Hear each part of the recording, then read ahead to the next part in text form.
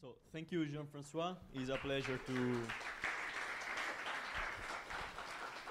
to have you all tonight. So let's start. The first speaker is Maria Montes. Maria, come, please. Maria is she's a graphic designer, illustrator, and lettering artist based in Melbourne, in Australia. Her journey began in 1996 when she studied graphic design and calligraphy. And after worked for 10 years in that field, she decided to go deeper in the field and deepen her knowledge about letterforms. So he attended a postgraduate course about typography, and then she moved to New York to study and work at the same time for 1 year.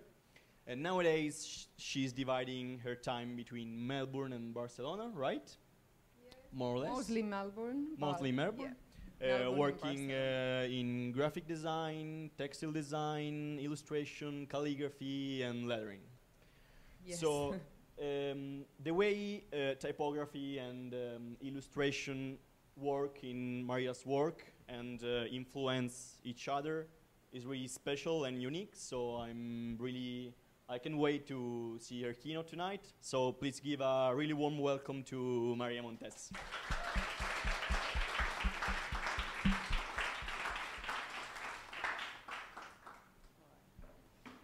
Bonsoir. Je m'appelle Maria Montes et je suis très contente d'être ici avec vous ce soir. Excusez-moi, mais je ne parle pas bien français, donc permettez-moi de continuer en anglais maintenant.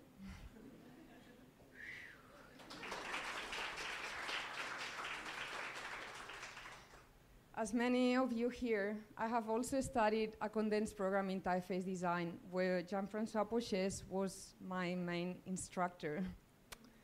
So being here in Paris today and talking about my work and trajectory after all these years feels like a huge privilege to me. My talk today is about my love for letterforms and education, my values based on gender equality, cultural diversity and inclusion, and my personal interest in exploring the use of language as cultural identity. As a disclaimer, I must say that there will be a lot of explicit language throughout my talk and in the background slides, and I promise I will explain why later. So let's do that. I was born in Blanes, a small town 70 kilometers north of Barcelona. My parents are not designers. They don't have a uni degree and have never been interested in traveling out of the country. My mother was born in a remote village of around 200 people, 5 kilometers from the Portuguese border. We used to go to Galicia every year, and I loved it with all my heart. At home, I spoke Castilian Spanish with my parents. At school, I spoke Catalan.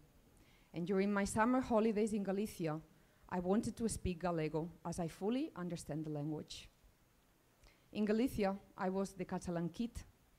And in Catalonia, I felt I was the Galician one because everyone told me my accent was a weird mix.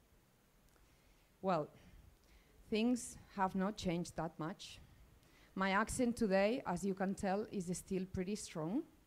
My doctor in Barcelona calls me the Australian, and my doctor in Melbourne calls me the Spaniard. So I'm in between worlds still. My father was raised in an immigrant family who traveled from the south of Spain to Catalonia looking for work. My grandparents had very limited resources and decided to offer the oldest kid the opportunity of going to high school, followed by university. My uncle wasn't interested in the offer, so declined.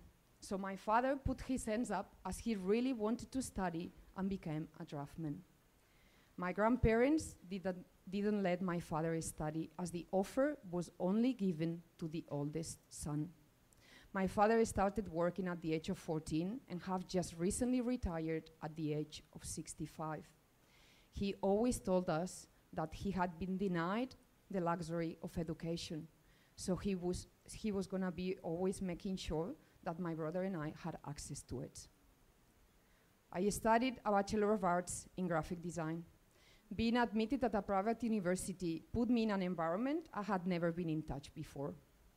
I met people that came from very wealthy families, some of them highly educated, some of them highly arrogant, but some of them extremely life experienced.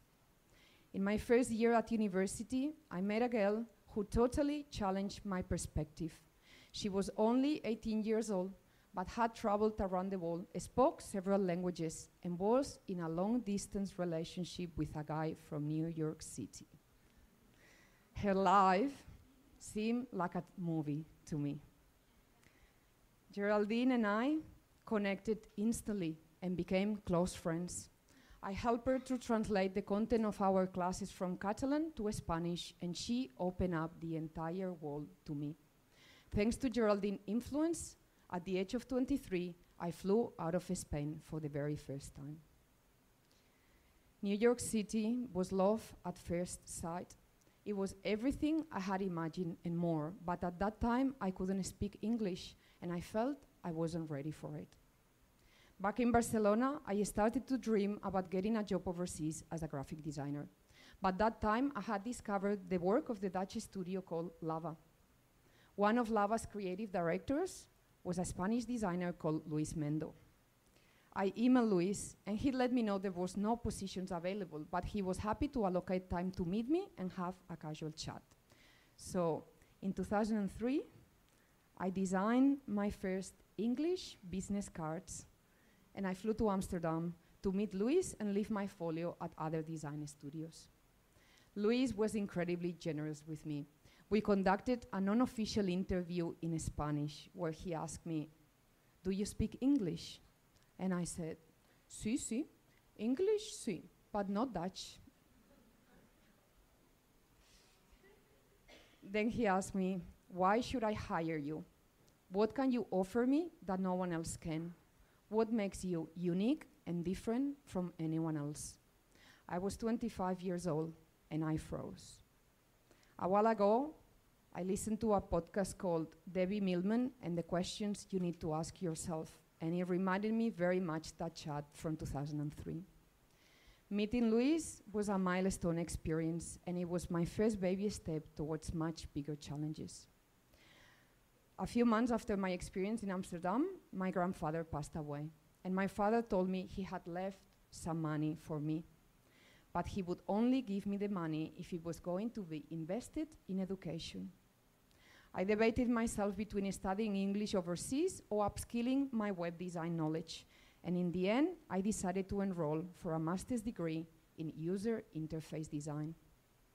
I applied to the program a few days the course had started, and I thought I had absolutely no chances to get in, but the director of the course got in touch and scheduled an interview straight away. I remember talking to her about the program and asking how many students are in class, and she said, 11 plus you. So I said, "Oh, cool, so we are 12. She said, "No, 11 plus you."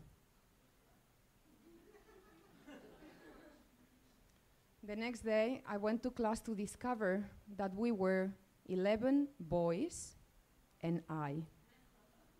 I had been admitted straight away into the program based on the fact that I was a girl and they wanted it or they needed it at least one. Most of my classmates were from other countries, and a few classes were conducted in English, and I was totally lost. This time was my second exposure to many nationalities after New York City, and the third reminder that learning English was a must.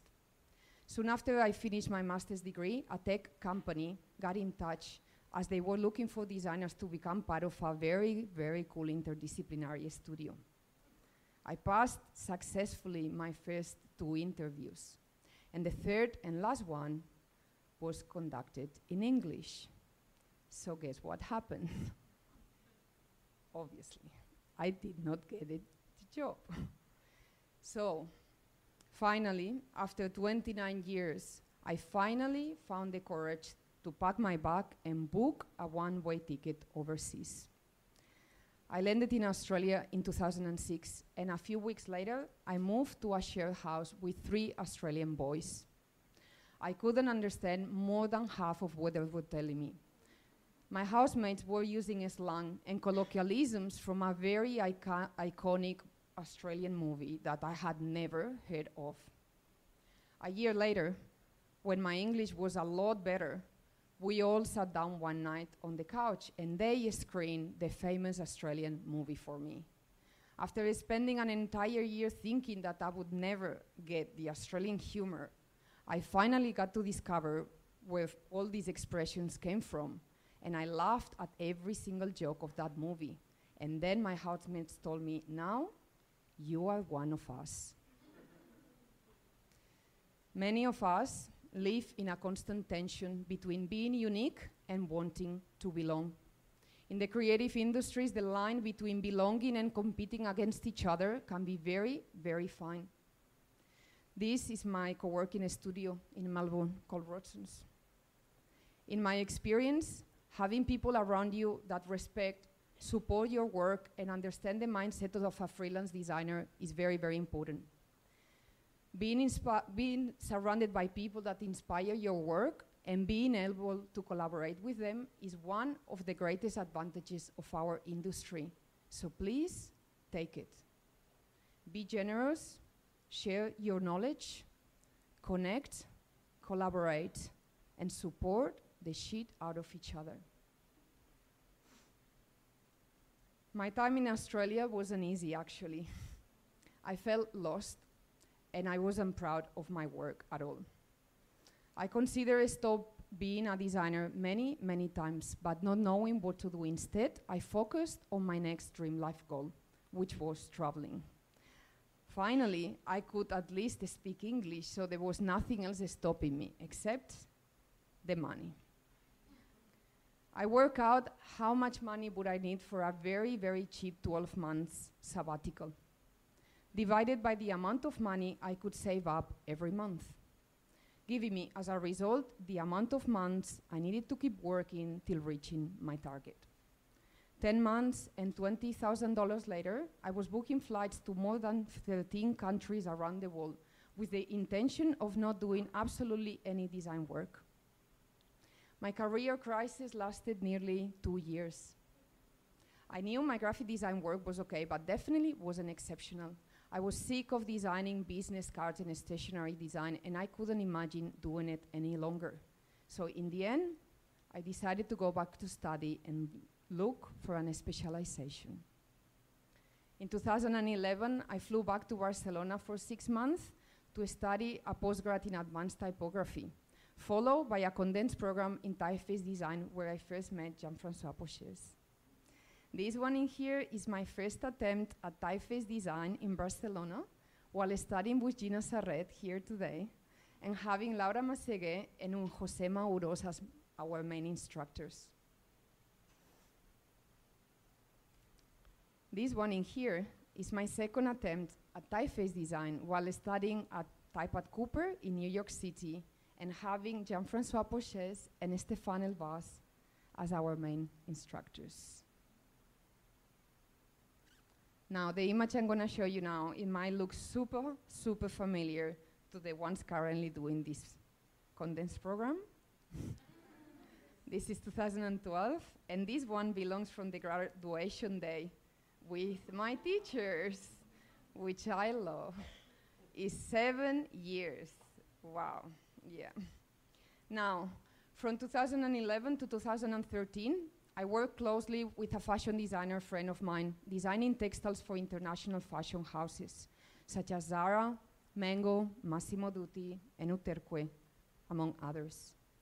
During these 2 years, I designed 432 prints, some of them simple, but others not so much. This project introduced me to the world of textile design and illustration in general, adding a huge new passion into my creative practice. This project also introduced me to being self-taught for the very first time, as everything I know today about textiles, I've learned it from my bedroom in Melbourne with the help of Google and YouTube. At the end of 2014, I was offered a textile design teaching position. And on the same year, I decided to start teaching calligraphy from my studio in Melbourne. For my surprise, being a teacher has been the best way for me to keep learning. And it has helped me to become a better student, as I'm not afraid anymore about asking a million questions. I have been teaching independently for the past 5 years, and I cannot recommend it enough. Sharing your passion and knowledge with others is one of the most rewarding things I do in my practice, and I recommend it to all of you. In 2014, I started my first personal project, mixing my passion for illustration with my passion for surface patterns and my passion for lettering. So this first piece is called Bloody Maria, and is followed by a second illustrated cocktail artwork called Gin Tonic. This second piece is my tribute and love story with the city of Barcelona, as gin and tonics have been the drink par excellence in recent years. This project grabbed quite a bit of attention, and in 2015, a cocktail venue in Melbourne offered me to host my first solo exhibition.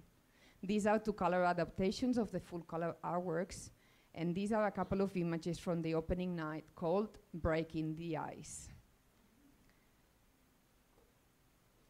In 2016, I started my second personal project, obviously called the Sheet Series. This project kick-started by my fascination with language and the colloquial ways Australian people use the word sheet. At that time, I found myself constantly asking my friends, what does this mean? Like in this example in here, which means to fall very badly. I realized that my friends were using many expressions with the word sheet, both having negative and positive meanings. I decided to start a sheet list and told all my friends I was working on this project, so I would constantly receive messages from my friends telling me, do you have this one already? And explaining me the meaning. The sheety list grew up really quickly, and I decided to use all these expressions into a biographical way, explaining situations or feelings I was having at each time. Like in this case here, describing my feelings before my first conference talk in Australia at Typeism. Or this one in here, describing how nervous I was at my Australian citizenship test. Or this one in here, talking about my feelings during the Catalan referendum. Or this one here, describing the weather in Melbourne. And if you've been there, you know what I'm talking about, because it's pretty crazy. Now, believe it or not, this project is actually inspired by my Catalan Christmas celebrations. In Catalonia, in Christmas, we celebrate something called the cagatio. A cagatio is a Christmas log standing on wooden stick legs, sheeting Christmas presents. And I'm not cheating you. The Tio has a very happy face and wears a red barretina hat. The kids start feeding the Tio on the 8th of December, all the way till Christmas Eve. And on Christmas Eve, the kids sing the cagatio song while whipping the log with a stick. The song ends with cagatio, which is a command for the log to sheet presents. In Catalonia, during Christmas time, we also celebrate something called a caganer. A caganer is a small figurine of a person squatting down with lower pants, sheeting. We believe that the caganer represents the equality of all people, because everyone poos. And it might reinforce the idea that baby Jesus is actually God in human form, as the caganer is part of our Christmas nativity scene. Now, by now, this figurine has many modern iterations, and by now, you can actually find any type of celebrity represented.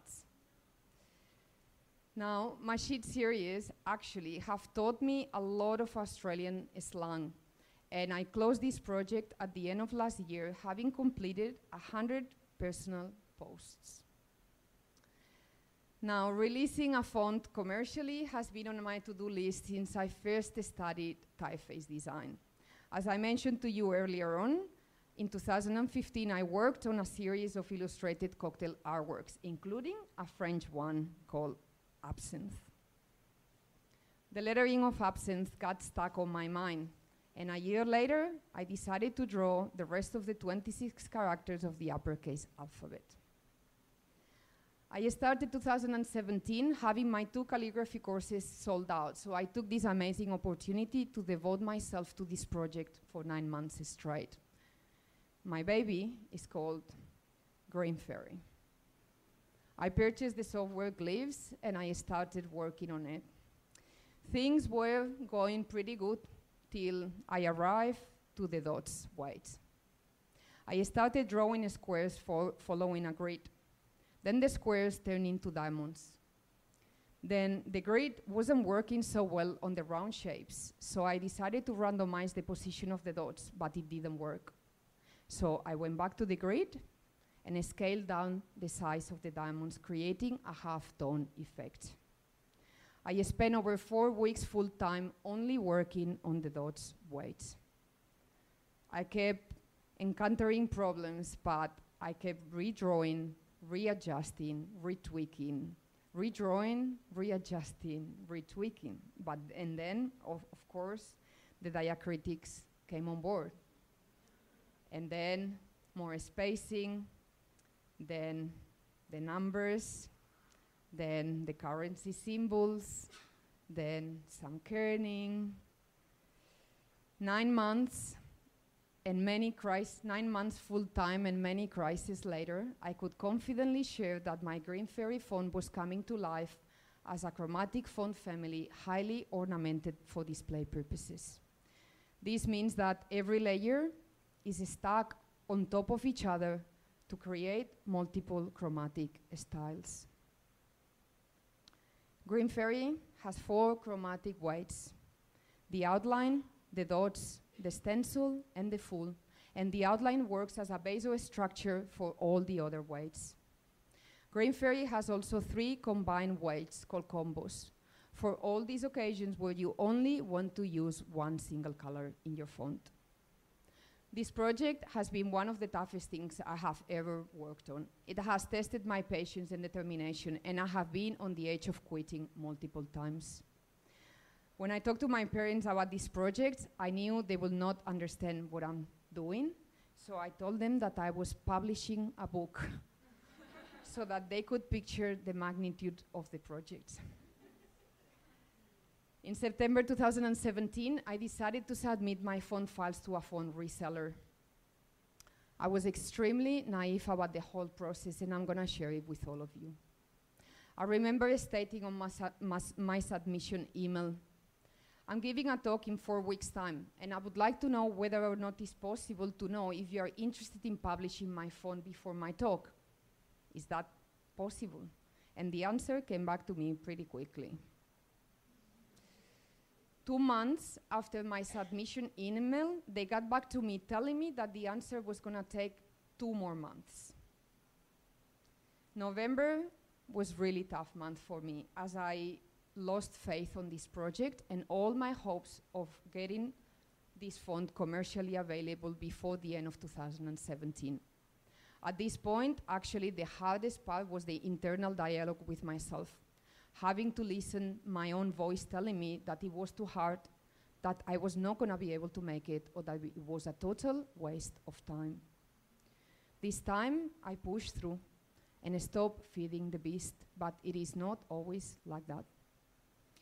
6 months after my submission email, I was finally granted as a new font foundry called Maria Montes. And recently, my Green Fairy font has turned 1 year old, so yes.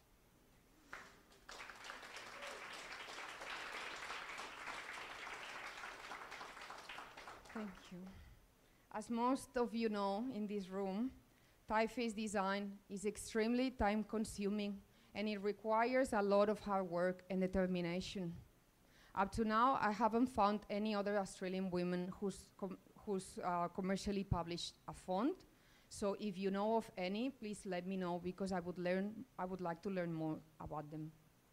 Now, this font has been a 9 months full-time personal investment, and I wanted to share the entire process with you in case I'm helping to anyone in this room to also stop feeding your own beasts. Now, my Green Fairy font has brought me an amazing opportunity. A couple of years ago, the art center La Panera in Spain offered me to host a retrospective solo exhibition focused on my last 5 years of personal and creative and professional practice. Obviously, following my fascination with language and colloquialisms, I decided to marry my cheat series with my Catalan eschatological background. If you're not familiarized with eschatology, this is pretty much what it means. Now, as you can imagine, the title of my exhibition is What a Shit Show, and is building a bridge between my country of birth and my country of residence.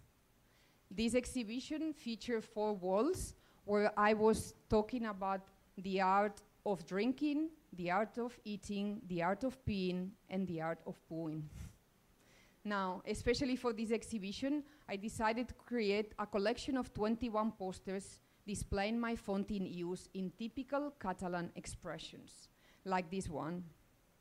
Starting with the theme of peeing, this means the person who pees on pine trees, which in Catalan is referring to a citiest liquor in the country. Following the theme of eating, this poster means who eats hours, shits clocks. Following the theme of drinking, I'm going to show you a range of packaging with my Green Fairy font in use applying to a commercial environment. This is my range of white, red, and rosé wines named after their native grapes. This is my range of liquors, starting with letter A for aguardiente, something typical from Galicia, very similar to an Italian grappa. With letter R, traditional from Catalonia, is a walnut liquor. With letter C is coffee liquor, and with letter S is sangria, which you all know what it is. And then this is my range of non-alcoholic beverages, starting with olive oil and something traditional, I believe also in France, which is sparkling water. Especially for that solo exhibition, I decided to create a couple of artworks representative of the Catalan culture, starting with a vermouth. Traditionally in Catalonia, vermouths were meant to open the appetite before a big meal. Most vermouths have a sweet taste, so we combine them with salty snacks to balance the palate. Like in this case, I'm combining the drink with clams and olives. The message for this piece is saying that you can drink a vermouth at any time of the day, and not only as an aperitif as originally.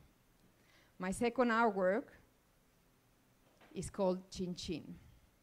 Cava is a sparkling wine from Spain using native grapes. While doing research for this artwork, I found the popular sentence by Coco Chanel that says, "I only drink champagne in 2 occasions, when I'm in love and when I'm not." So I decided to use this message into the piece and do my own adaptation. Now, this exhibition last year meant a lot to me because it gave me the opportunity of showing my work to my family for the very first time. In this exhibition, I feature my textile design work, my font work, and the full color artworks, cocktail artworks, and my black and white lettering, as well as a few calligraphic pieces. 2 weeks after the opening of the show, I got an email from another museum of modern art telling me that they were interested in traveling my show. Incredible, really, incredible. 2 months later, I got the approval. So 2 weeks ago, I was in Spain opening my second solo exhibition, this time in a museum in front of the Mediterranean Sea, and this time 3 times bigger than last year. Now, the exhibition feature my illustration work on skateboards, which I will talk about now, my textile design work, my black and white lettering, my full color artworks, my font, and my Catalan eschatology versus my sheet series, which is the cultural bridge I am pretending to build between my two cultures. Now, talking about love, today my partner and I are celebrating our 11th anniversary together. For our 6th anniversary, I decided to create a couple of skateboard decks just for fun, as my boyfriend used to be a skater and now only collects decks due to a knee injury. This is our house in Melbourne. We have about 46 decks hanging from one of the walls. Now, the two decks I started combine the same message. This one says our first 6 years together, and it was done directly on wood using a fine liner. 3 years later, I decided to do another pair of decks. The message in this one says for the next 9 years together, and I decided to combine our native flora from Australia, being the eucalyptus tree and the palm trees, with my native nature, which is like the Mediterranean pine trees. Now, for last year's exhibition, I thought it was an amazing opportunity to extend this series, so I decided to do another pair of decks for our 10th anniversary. The idea behind these decks is that in a long relationship, there are plenty of beautiful memories, but others that when recalling them, they still hurt. And this is represented by the beauty of flowers and a spiky cactus. This is how the decks were displayed last year at my first solo. And then for this year, obviously, I'm like, I'm gonna do this again. So today is actually our anniversary. So these decks have the same message in English and in Catalan, which is 11 years together. And the idea behind these decks is the popular sentence that says, the secret to a happy marriage is a very good sense of humor and a short memory, represented by goldfish. These decks are also done with a fine liner, using a Molotov marker on top of it. Now, this is how the decks were displayed. These are how the decks are displayed currently at my exhibition. If you're planning to make your way to Barcelona, by any chance, this exhibition is 1 hour south, and it's gonna be open till the 25th of August, just in case you're gonna be going there. Now, I would like to pause for a sec just to reflect that I also study at typeface design, as I told you before. If someone told me 7 years ago, while studying a condensed program in typeface design, that I will have 3 solo exhibitions, 1 in Australia and 2 in Spain, and I would give 3 conference talks, 2 in Australia and 1 in Paris, I would never believe it. Now, this is real life, and not everything is great and amazing, so let's go into the dark. In September last year, I was diagnosed with a melanoma on my face. 5 weeks later, I was facing a plastic surgery to reconstruct the left-hand side of my nose.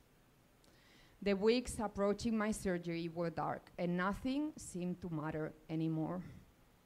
4 days after my surgery, my doctor called me to tell me that the results from 3 different biopsies said that the melanoma was now gone. By mid-November, I was back at my studio, but mentally, it took me much longer. It was a painful reminder of not taking health for granted, never, ever. This experience made me reconsider many things again, like freelance life, financial stability, work-life balance, if that exists, and friendships. My health problems made me look for more security. So at the end of last year, I accepted a casual teaching position at university. In February this year, I started to teach lettering and typography at RMIT University in Melbourne.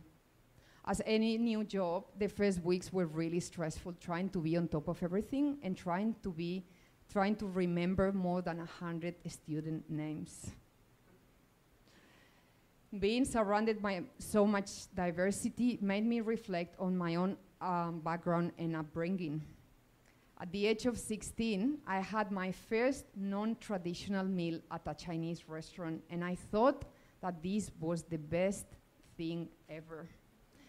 Fast forward 20 years later, I live in Australia, where more than the 28% of us have been born overseas in over 200 countries, where a quarter of the population speak more than 160 languages, 260 languages other than English at home, and where more than 50% of Australians follow more than 130 different faiths. And in this context, I found myself surrounded by young students who will become the next generation of designers and thinkers, and I'm hoping that our international design community will truly represent the numbers above. As a woman and educator, I feel the responsibility of spreading this message across by supporting cultural diversity, celebrating women in the industry, highlighting the importance of gender equality and inclusion, and by making sure we all understand that by bringing more voices, colors, and underrepresented groups up on the stage can only open up our view of the world and make us better. With this talk, I wanted to show you that isolating my work does not define me, but my whole journey does. My past, my present, my family, my environment, and especially my choices, the whole lot. Now, to conclude with this talk, I would like to add something.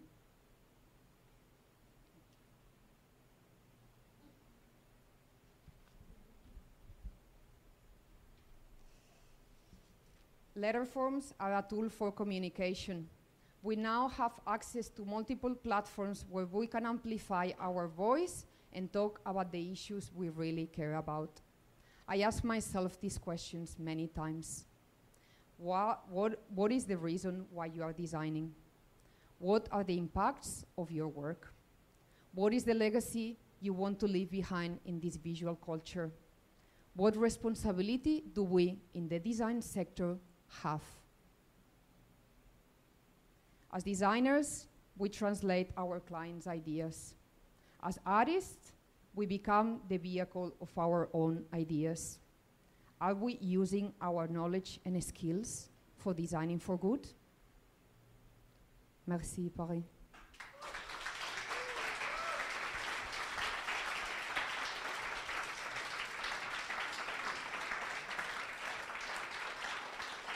Thank you, Maria. It was really emotional and intense. So I already got 2 questions for you to warm it up a little bit. So the first one is, you talk about how important it is to share this passion with people. But what about places? As far as I know, you lived in Barcelona, in New York, now in Melbourne, so 3 different cities in 3 different countries. How much the environment is influencing your work or influenced the process that in becoming who you are right now and what you are doing today? A lot. A lot. Everything I did as a personal work only started in Australia. So without having the Australian experience, I probably wouldn't be here. My environment is one of the main fuels for me to create what I do. Like, I normally get inspired by the everyday, like the people around me, the people I work with, especially the people I meet, and the nature. Like, as you see in my work, there is heaps of organic shapes and a lot of detail, and this is heavily influenced by the nature in Australia. So to me, where I live, it does matter a lot because it does impact a lot on my work. And the second one is, you are a lettering artist as well as a textile designer. How much and in which way letterforms are influencing the designs and the patterns you draw for clothes? Or it's the other way around? It's maybe the other way around. I don't know if lettering has an influence on my textile design work, but I think my textile design work has had an impact on my lettering work, probably. I don't know, for me, color is really important. A lot of my work is super colorful, and I guess it's not a coincidence that my font is actually a chromatic font. I guess this has been translated into my typography work. I find that working on type makes my eye being extremely fit, because you need to be looking at massive detail. And so when then these translate into textiles, you can actually see everything from a sort of new and better perspective, as you can identify the foreground and the background as two things that are really, really important. I think without having the strong background of calligraphy and lettering and typography, I would not have this sense of how these two elements interact. So when I am creating patterns, my eye is sort of like really fit because it's coming from that black and white environment of the type. And of course, I guess the painful thing about type for me is that I have to be in an environment of black and white a lot when I'm like craving for some color. So one of these skateboards that I designed happened because I was going through my font for many, many months, and I'm normally someone that feels really bored really quickly, so I need to be jumping. And so I was working on the font straight for months, and I was going a bit like, and so I thought I just need to step back. And the second pair of decks happened because of that, as a counter reaction of like, I need to stop for just 2 weeks, I think.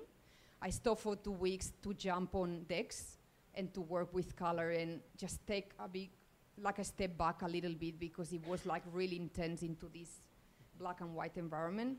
So I don't know if I answered you, but. Yeah, okay, that's fine. Anyone has a question? Here it is. Hi. I know you said a couple times that it got really difficult, like when you first moved to Australia, that it was hard, or also when you were working on your typeface and having a lot of crises. I'm just wondering what it is that you do that you find is helpful to bring you out of spiraling into crisis mode and it's not working and this is too hard, and how do you keep yourself motivated? That's an awesome question. Yeah, I have had many moments, and I don't know, I always tell myself I'm super stubborn, because for me, the idea of giving up is not an idea. Actually, I don't give myself the option. Yes, Australia wasn't easy because I didn't speak English, and obviously I was very far away from home, but I was determined of having a really intense experience, and I did actually have it. And there was many moments where I thought, you know, I could be much closer to home and live. I just didn't give up at that time. I just stayed there really strong, and I thought, you know, I can always go back, so I just keep pushing a little bit more, and maybe it's really bad, then at the end, okay, I will leave. With my type, with my font, the first typeface that you have seen, I have tried to finish that font, and I couldn't. It was too much for me. So I was already like, okay, I couldn't do that, move on. With the second typeface that I show you, I tried to finish that, and I couldn't. And I felt really bad about it, because I'm like, I don't normally leave things unfinished, but the font was bigger than myself, and I couldn't finish it. Now, when I decided to go into the third one, it was just like this is a pure obsession. Because I was turning 40 years old, and one of my all-time influences is W.A. Wiggins, and I knew he released his first font in his 40s, and to me it was just an obsession at that point. Also, unofficially, they asked me to feature my font into a book, and I didn't tell them that it was not a font. It was only a typeface with a few characters drawn, A to Z. But they told me, we really love your font, and I was like, thank you. And then they said, you need to feature, we are gonna feature one day of the calendar, so you need to give us the layout with the 5th of December. I had no numbers designed. So I designed number 5 only to be featured on that publication. I only had number 5 done. Then I submitted too late because I was designing number 5, especially for that publication, so it took me a long time. I submitted it, and it was a bit late, and the guy said, I'm sorry, I thought you didn't want to join, so we already have someone for the 5th of December, so I'm gonna give you the 12th of April. And I said, no, you are not. You are not. because I have a million deadlines, I have a lot of projects, I cannot devote myself to another day for this publication, so please accept my work. And my work is the 5th of December. And they said, okay, yes. Now, this made me to have a real deadline, because up to that point, that was a few characters drawn, that's it. But then I said, this is a font and this is published. So I asked the person, when is this calendar gonna be published? And he said, in December 2017. And that was January 2017. So the next morning, I purchased the software glyphs, literally, and I said, that's it. I said it's a font and I'm not gonna lie. So it has to be a font now. And I had the real deadline to do it. That's why when the font reseller didn't reply my emails and the end of the year concluded, I was like, I've done all of this crazy stuff and my font is not gonna be released by the time of the publication. But hey, my font was released in April, 4 months later, and I think people don't hate me for that. Maybe no one even looked for the font, but it was the real pressure of having to have it because I said it's a font and then it means it's going to be a font. Look for a very big excuse to finish work like that. Yeah, that's it.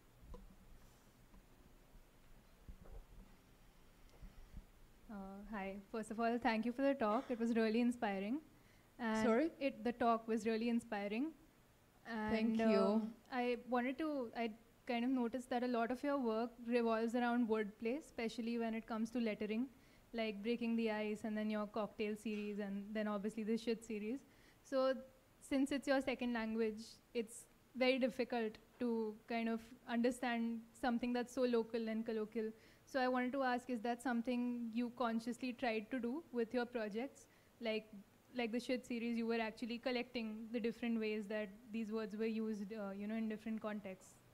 So is that something you did consciously for all of your projects, or is that something you found happening when you learned the language better? Or I don't think it was conscious, but with the cocktail artworks, there is a lot of jokes with language, and this is, yes, it's conscious because I want to bring humor into my artworks, and this is deliberate. So I always try to provoke a little smile, because I feel that when there is a little bit of humor, you suddenly connect with the artwork into a deeper level. So the humor is intentional. The language, not so much. You asked me before about how do I go through. After my first solo exhibition, I was really down. And it was my first solo exhibition, so I didn't know this is actually a thing. Like, I finished the exhibition, I went back to work, and I didn't have any energy. I thought, I don't feel like working, I'm not motivated, I don't have ideas, and then I started to get really worried because I was asking myself, what's wrong with me, what's wrong with me, what's wrong with me? Then I talked to an artist, and he said to me, yeah, Maria, this is called post-exhibition blues. You open an exhibition and go down the hill, and it takes a few weeks or months to go up. I didn't know about that. I didn't know anything. I was going into this dark moment where I didn't have any energy and motivation. And then I was one day with my partner's father, and he was chatting about something, and he said, shit will hit the fan. And I said to him, what does that mean? And he said, means that shit is going everywhere. And that's how I felt. I felt exactly like that. I felt like shit is going everywhere for my life. And I didn't have any ideas to do anything, so I grabbed the sentence, and I just lettered the sentence. Shit will hit the fan, because I was feeling like that. Then I heard another expression another day randomly, and I just lettered the same, because I wasn't having any ideas to do anything else. So I was just grabbing another expression, and I did it. And then a friend of mine texted me and told me, I love your shit series. And I'm like, what? And then I went home and I thought about it for 2 days, and I texted her back and I said, oh yeah, thank you. Yeah, my shit series. And that was the beginning of 100 posts. So no, it wasn't delivered, but it happened. Someone else? No? Okay. So, Jean-François. I don't have question to Maria. Oh. Just I'm so happy to have you here. To see you since 7 years going in a lot of different directions, but still with the same strengths inside you. And to see you, when I recall having you with us for 5 weeks, drawing your letters, and have some trouble to make them correct, discussing together.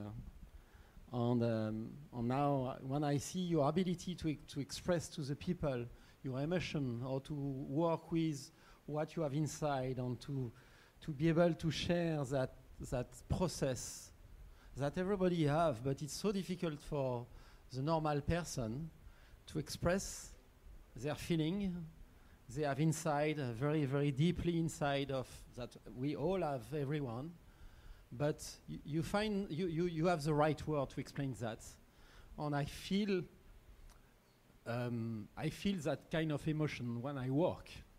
So you see, thank you. Thank you.